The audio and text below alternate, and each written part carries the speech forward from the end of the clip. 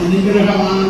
പ്രത്യേകിച്ച് ഇന്ന് നമ്മുടെ വളർന്നു വരുന്ന തലമുറകൾ അവർക്ക് ആവശ്യമായ ട്രെയിനിങ് കൊടുക്കുവാൻ, ആവശ്യമായ കോച്ചിങ് കൊടുക്കുവാനൊക്കെ അവരെ മോൾഡ് ചെയ്തെടുക്കുവാൻ തക്കവണ്ണം എക്സൽ മിനിസ്ട്രീസ് കാണിക്കുന്ന അവരുടെ വലിയ നിറഞ്ഞ മനോഭാവം അതിനെ തള്ളിക്കളയാനാകില്ല. തീർച്ചയായും ഞാൻ അവരെ ഒരു പ്രാവശ്യം കൂടെ അനുമോദിക്കുകയും അവരോടുള്ള നന്ദിയും കടപ്പാടും അറിയിക്കുകയാണ്.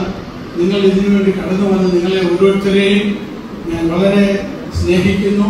നിങ്ങളിൽ കൂടി അനേകര് ദൈവരാജ്യത്തിൽ വരുവാൻ, അതിന്റെ അവകാശികളായി തീരുവാൻ, അനേകരെ തീയിൽ നിന്ന് വലിച്ചെടുക്കുവാൻ ഒക്കെ ദൈവം നിങ്ങൾക്ക് കൃപ തരുമാറാകട്ടെ.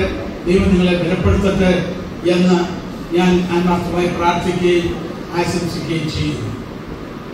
നമുക്ക് സുവിശേഷത്തിൽ ഒരു പക്ഷപാതക്കാരനെ 4 പേര് ചേർന്ന് அதை ചുമന്നുകൊണ്ട് യേശു കർത്താവിന്റെ അടുക്കിലേക്ക് വന്നു.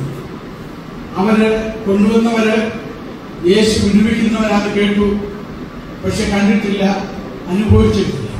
പക്ഷെ അവരിൽ വിശ്വാസം വ്യാപരിച്ചു കഴിഞ്ഞപ്പോൾ 4 പേര് കട്ടിലിൽ കിടക്ക 4 പേര് കൂടിയാണ് എടുത്തുകൊണ്ട് വന്നത്. അവിടെ യേശു പറയുന്നുണ്ട്, ആ കൊണ്ടുവന്ന 4 പേരുടെ വിശ്വാസം കണ്ടിട്ടാണ് യേശു അവിടെ അത്ഭുതം പ്രവർത്തിച്ചത്. അത് തടസ്സങ്ങൾ ഒത്തിരി ഉണ്ടായിരുന്നു. അതിന് ഓരോ വാതിലിൽ മുട്ടുമ്പോൾ ആ വാതിൽ കൂടെ അകത്ത് കയറാൻ പറ്റത്തില്ല. അടുത്ത സൈഡിൽ പോയി അവിടെ വാതിൽ അടച്ചിരിക്കുക.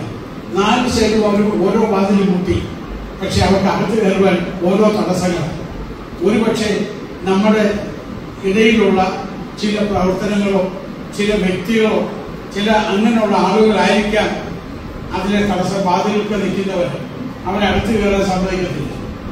എന്നാൽ അവർ